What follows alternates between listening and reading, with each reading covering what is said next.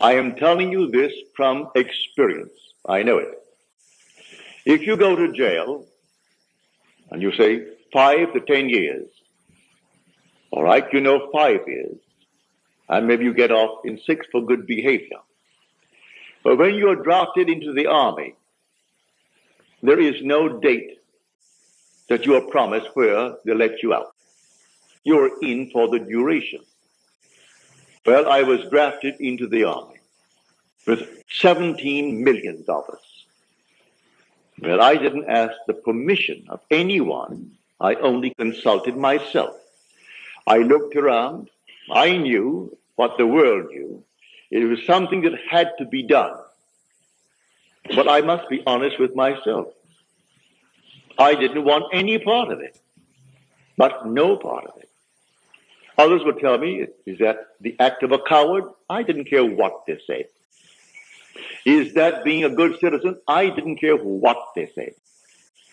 As I just said earlier, what we now know, which is called reason, it's a reasonable thing to do. We're at war, and we're all Americans, and we should go in there because our country has declared war. Go in there and fight. And so reason tells us that should be done. I was drafted. I did not oppose it. They drafted me.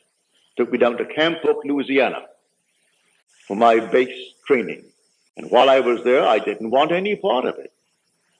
And I dared to assume that I am out of it. And made my normal, natural application, as you have to do in the world of Caesar. Within 24 hours, it came back, and it was simply rejected.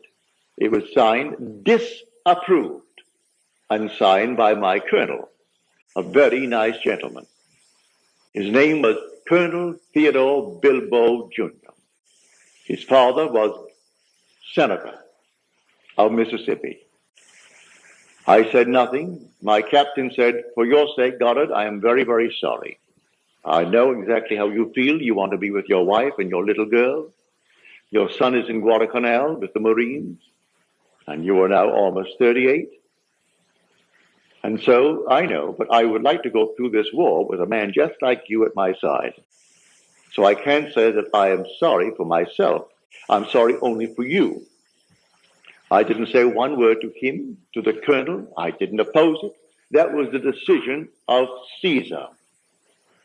Now, I looked into the perfect law, the law of liberty, and I persevered in that law. And I slept that night as though I slept in my own home in New York City on Washington Square, where I lived on the 7th floor. I lived on that floor, and it was a very large apartment, 2 bedrooms, a lovely big living room, a dining room, a huge kitchen, and the foyer. And I slept in that place just as though I were there, not in the army. I fell asleep in that state, having done all the normal things that would make me feel this arrangement is perfect. I rearranged the structure of my mind. Instead of seeing 25 men around me sleeping upstairs and knowing that 25 are down below in the next area, I slept in my own bed with my wife in her bed and my little girl in her crib in the corner. I felt everything in that place just as though it's taking place. And I rearranged the structure of my mind and fell sound asleep in that state.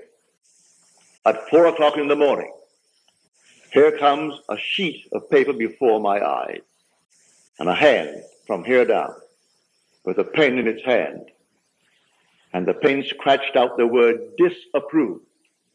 And it wrote in a bold script, approved. And then I heard the word, that which I have done,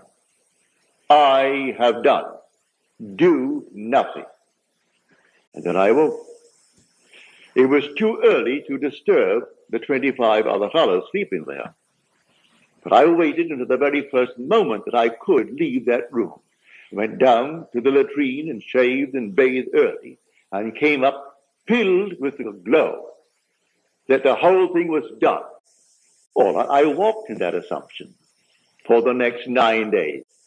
9 days later, the same colonel that disapproved my request called me in. He said, close the door, Goddard. So I closed the door.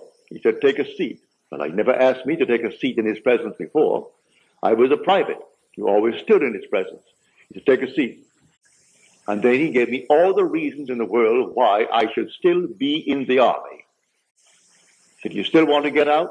I said, yes, sir. Give me another reason. You still want to get out? I said, yes, sir. Another one. When he exhausted all the reasons why I should be in the army, and I'm still saying, yes, sir. He said, all right. Bring me another application. Have your captain sign it, which I did. That day, I was honorably discharged and out of the army. I didn't run away. I was honorably discharged. When vision breaks forth into speech, the presence of deity is there. And who can oppose God? So that which I have done, do nothing. So he thought he initiated the urge to let me go free. I looked into the perfect law, the law of liberty, and I persevered in that law. And he played his part, for I rearranged the structure of my mind.